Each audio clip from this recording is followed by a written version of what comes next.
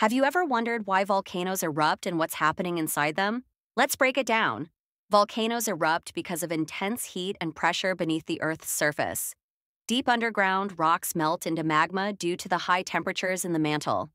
This magma is less dense than the solid rock around it, so it rises toward the surface. As it moves up, gases in the magma expand, increasing pressure. If the pressure becomes too great, the volcano erupts, releasing lava, ash, and gases into the air. Think of it like shaking a soda can and opening it. Volcanic eruptions can be explosive or gentle depending on the type of magma. Thick magma traps more gas, leading to violent eruptions, while runny magma flows more easily, creating calmer lava flows. Eruptions reshape landscapes, create new land, and enrich soil with nutrients. However, they can also be destructive, causing ash clouds, lava flows, and even tsunamis. Volcanoes remind us of Earth's incredible power and the dynamic forces beneath our feet. Amazing, isn't it?